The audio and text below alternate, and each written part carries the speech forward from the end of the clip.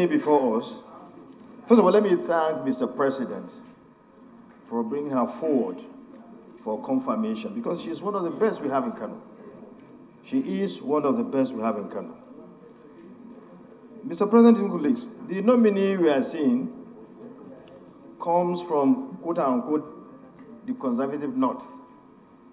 But yet, she was able to go to school. Not only went to school, but went ahead to read medicine. And now she's a fellow in the medical profession, a first-class consultant. But yet, she upholds our tradition that allows for respect, that allows for decorum in the way men and women behave. And she did not stop only at the medical profession, her point of, her profession, but as well, she's a very, very good administrator because she veered off and became an administrator, a commissioner of higher education. She has done very well. She has done very well.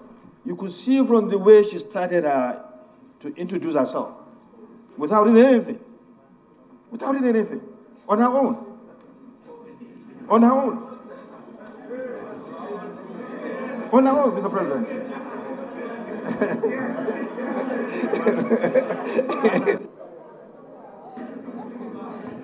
Yes, please. You wanted her to start with her children. She started on her own. But I thought she started with her voice. And so, conclude on her and then advise the Senate. Mr. President, we are proud of her. She's an epitome of our tradition and culture, and yet very, very educated and hardworking. Thank you, Mike. Mr. President, this is the kind of way we want our children to be. I want my daughter to be like her. Mr. President, I want your daughter to be like her. Mr. President, well, by virtue of my provision, my position here, I would have said she should just bow and go, but I will not do that because of my position. But I know I know if my junior brother Kano comes up to speak, he will say so. Mr. President, I don't need to speak any longer about this. She has spoken for herself. She's first class. And his CV is there. It has spoken everything about her to all of us. Mr. President, let's just allow her to make some comment and then she take her leave. Mr. President, I so submit.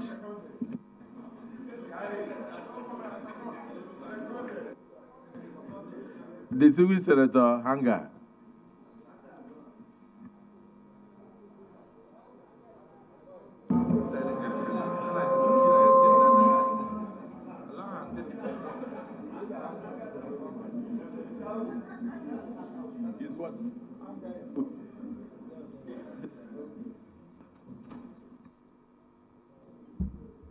We invite the distinguished Senator Ismail Akau.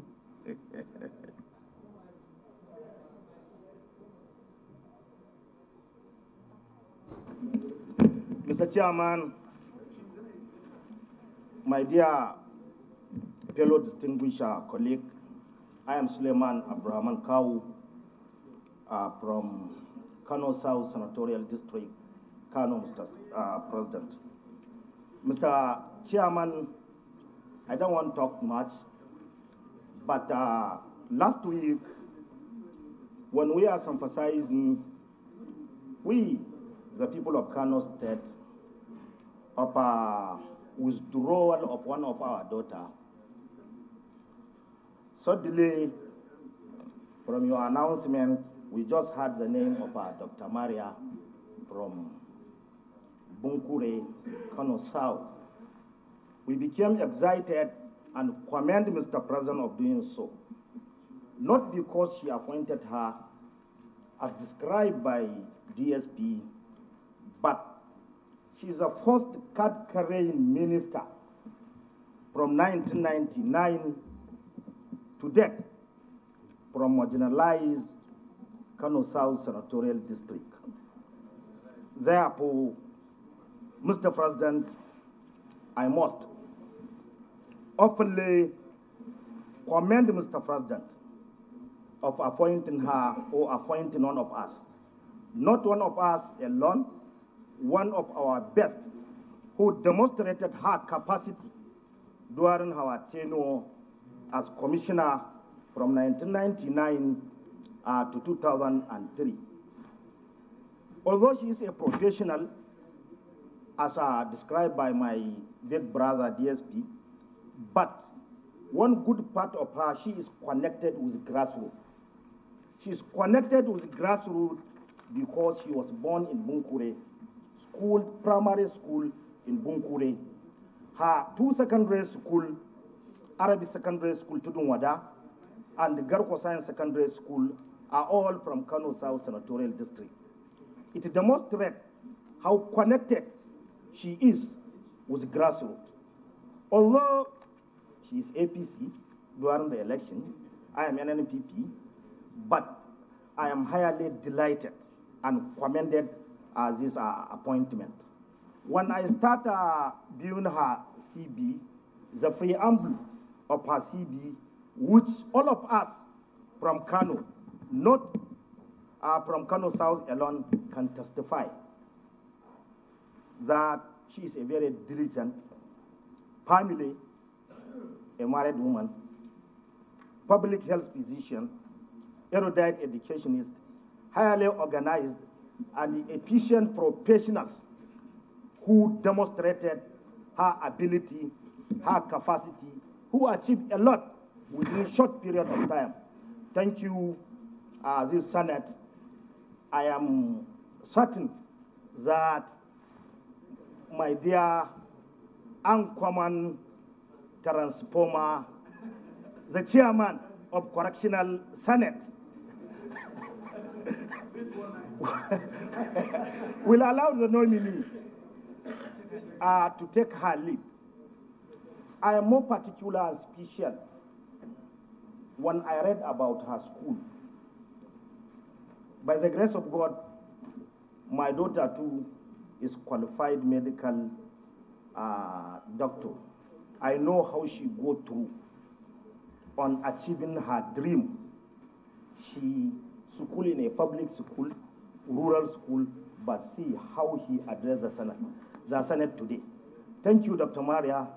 Thank you, the good people of Bunkure local government. Thank you, the good people of Kano South Senatorial District, the marginalized senatorial district in Nigeria. I so submit, Mr. President. Thank you.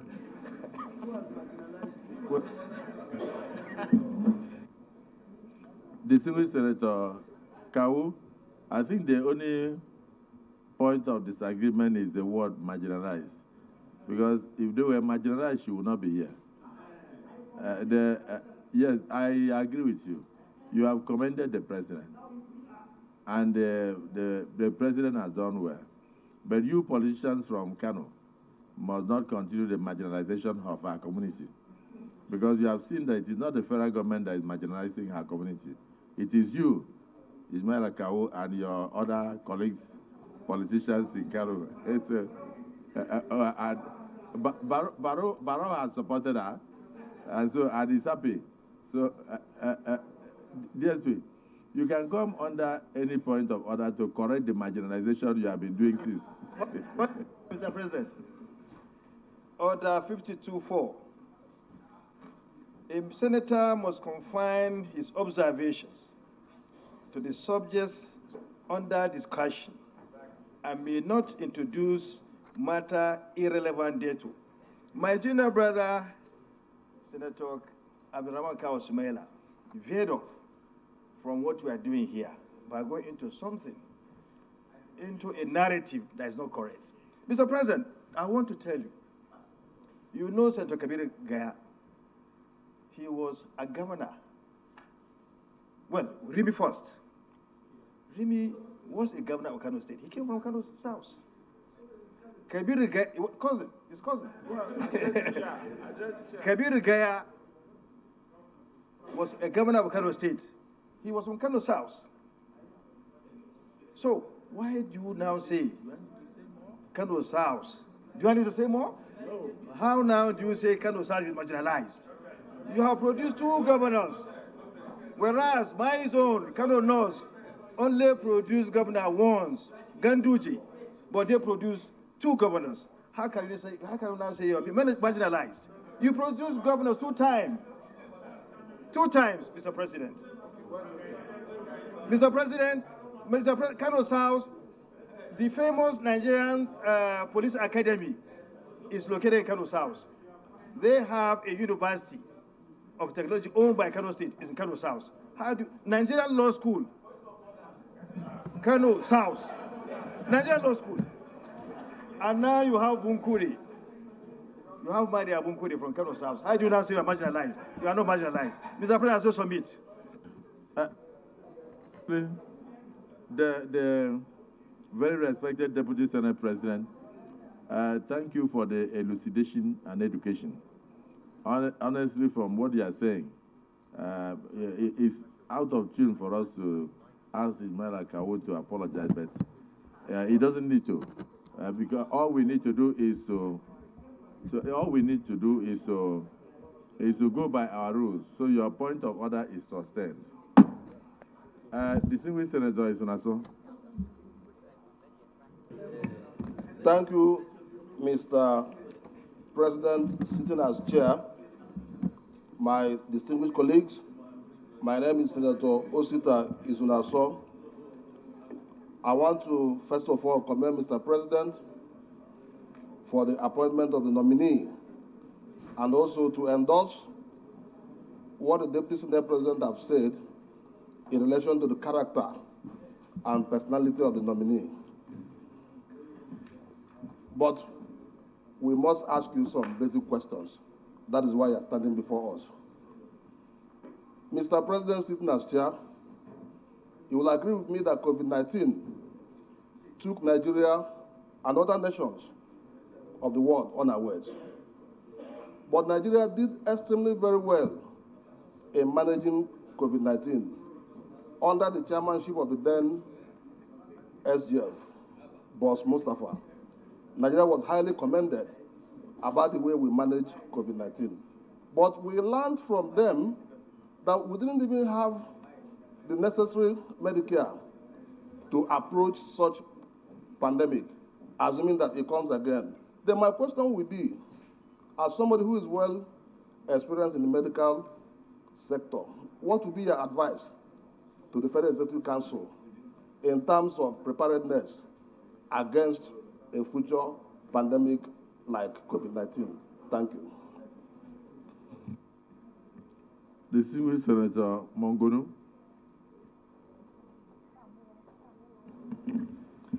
Distinguished Senate President, distinguished senators, my name is Mohamed Tahir Mongono.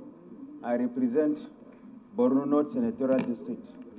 My question, well, first and foremost, I commend Mr. President for nominating you as a ministerial nominee, and it is my hope and prayer that eventually this Senate will confirm your nomination. My question is with regard to the issue of qualification to be a medical doctor, particularly with regard to foreign trained students. Of recent, the avalanche of complaints from all the nooks and crannies of the country, particularly our sons and daughters that have gone outside the country to train as a medical doctor. By the time they come back home, they are subjected to a particular examination. And that examination, the failure rate is about 80%. The failure rate is about 80%. As a medical doctor, in your opinion, what does it, why is it that there is such a massive rate of failure? and how do we ameliorate that situation? Is it by stopping those that are desirous of getting medical education outside the country to concentrate?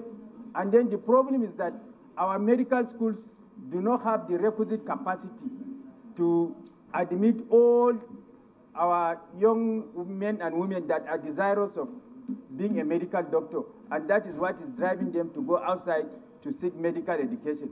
But by the time they come, it is very difficult for them to pass that examination. And I know some that are now up to 10 years, every year they will write, they will not qualify.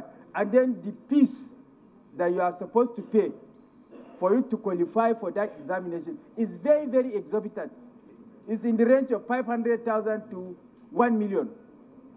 So somebody from a poor background cannot afford to pay for that examination fee.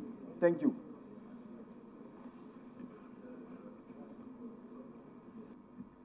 Distinguished Senator Tony Woye. Thank you, Mr. President, distinguished colleagues. My name is Dr. Tony Woye. I represent the people of Anambra Central District. Mr. President, distinguished colleagues, first of all, let me thank Mr. President, irrespective of political party affiliation, by appointing this lady. I never knew this lady from Adams. I'm not from Kano State. I'm not also of APC political party as of president, although I was before. But I'm very impressed by this appointment. Why I'm very impressed about this appointment is because this appointment shows there is dignity in labor. This appointment shows reward for somebody who has worked so hard. What impressed me most with this resume of this lady is that this is a lady who could not even get a credit in English language as of the time she sat for SSC.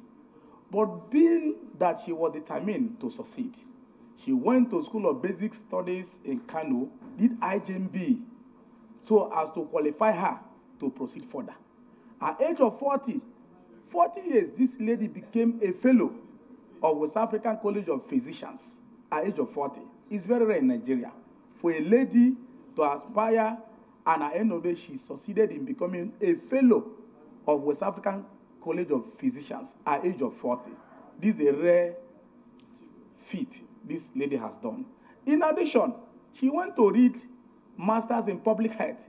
Despite that she's a consultant already, she's today a holder of Master in Public Health. So I'm very impressed by her appointment. But I have one question to ask. My dear nominee, my colleague, if by God's grace this Senate confirms you, are a member of Federal Executive Council, irrespective of the portfolio you'll be assigned to, what are you going to do? What steps are you going to do to boost immunization policy in Nigeria, especially northern Nigeria? Because expanded program on immunization was launched in Nigeria in 1979. Immunization, especially children below the age of 12 years. But today in Nigeria, where you have the least level of vaccination as it concerns immunization is northern Nigeria. Very sad. That's why I see a lot of diseases, especially the children suffer, the diphtheria and others, prevalent in northern Nigeria. So my question is this. If you are confirmed and a member of this cabinet, what are you going to do to help to bring the immunization program? That program was launched in 1979. So northern Nigeria can come at least near par to what is obtainable in other geopolitical zones in Nigeria. Thank you, Mr. President, for this opportunity. God bless you. Distinguished Senator Omai. Your Excellency, the Senate President sitting as Chair of the Whole. Your Excellency, thank you for the opportunity. Let me commend very highly the nominee for a very beautiful presentation of her resume, and to congratulate you very highly for your journey in life so far. I'm very proud of what I have seen here. Your Excellency, let me also commend this Senate. You know, sometimes when the public wants to criticize the Senate, over this beautiful job we are doing, they do it out of context. And I am sure that they don't care to listen to the resume as being read out by the nominees before us. So let me commend you and commend the Senate for a very beautiful job we're doing. I've looked through your resume, and it is a state of joy and something to thank Mr. President very highly. Some people came here and say for the first time they have been nominated as Minister of the Federal Republic of Nigeria from their senatorial zone. So Mr. President has this gift of not only fishing out for the best, but doing everything possible for balancing.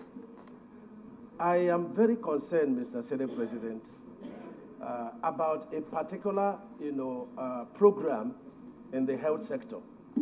And this program is a situation that the Medical Association has allowed, where you will be a medical doctor in public institution, and you also have your own private clinic. There is a competing interest here, Mr. President. And I tell you, I have a very bad experience of this.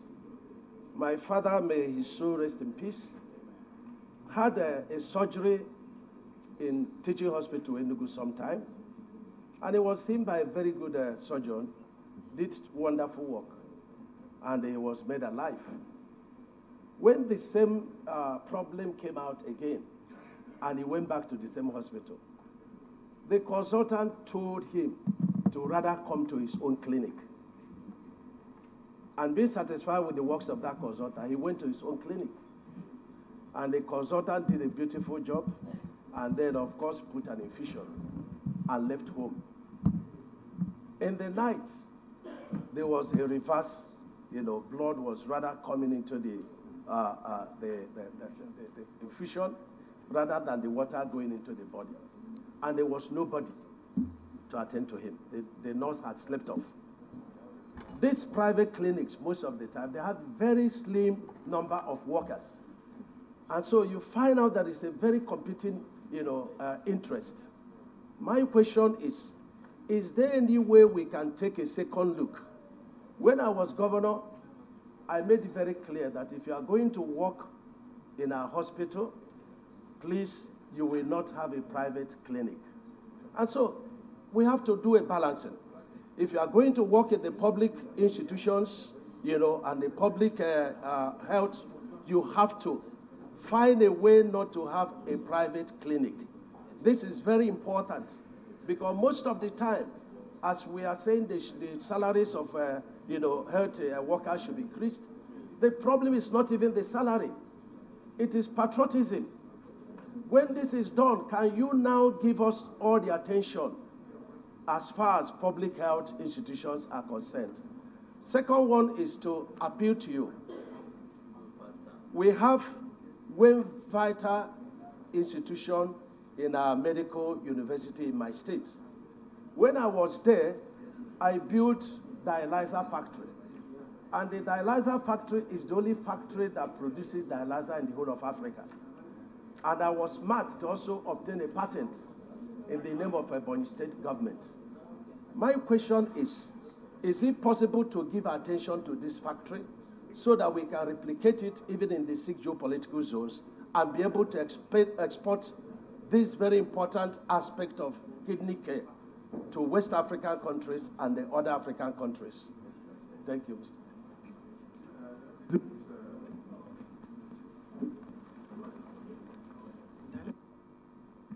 Distinguished Senator Omai, she's going to answer your question. But the 2 things you didn't mention. Did your father survive? Oh.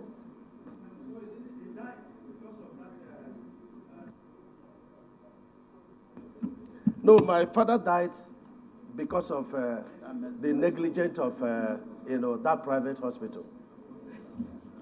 So I'm an orphan, Mr. So you have to find a way. You have to find a way to treat me better as Senate President. May his soul rest in peace. May his soul rest in perfect peace. I'll father you. Let me listen to distinguished Senator Hanga. You have a nominee from Kano in front of you.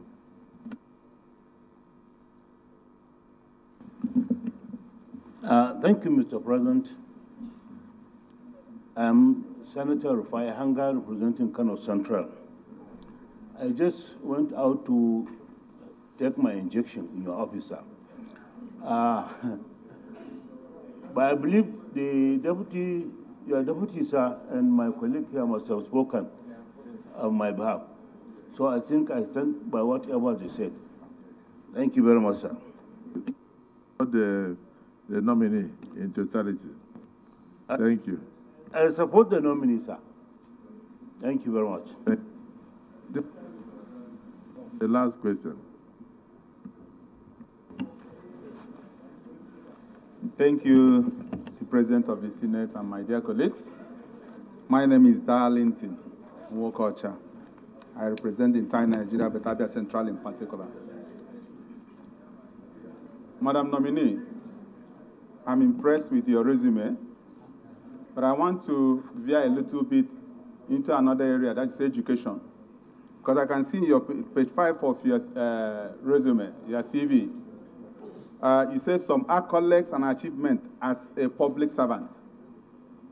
And I can see that out of the 10 items, the accolades attracted, all of them are hinged solely on education matters.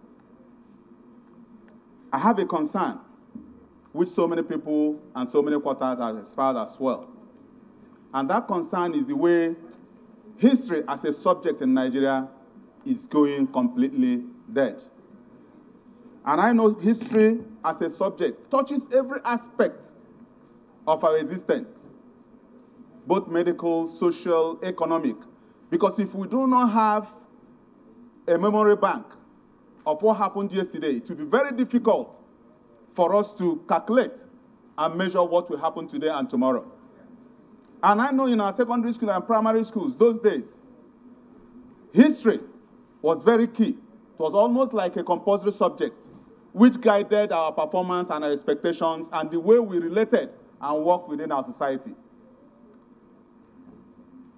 If at all that you are appointed as Commissioner Education, or Minister, or in any way you are part of the Executive Council, will you raise your voice?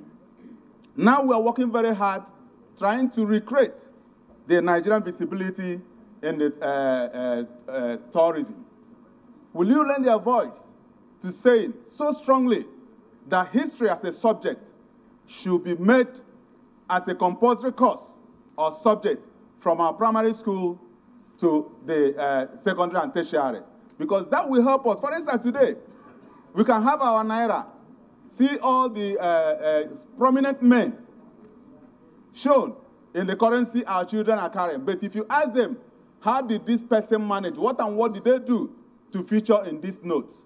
They do not have the history. They don't know anything about it.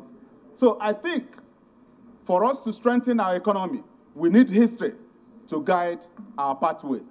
Will you, in any way, lend your voice to making sure that history will be a compulsory subject in Nigeria's system? Thank you.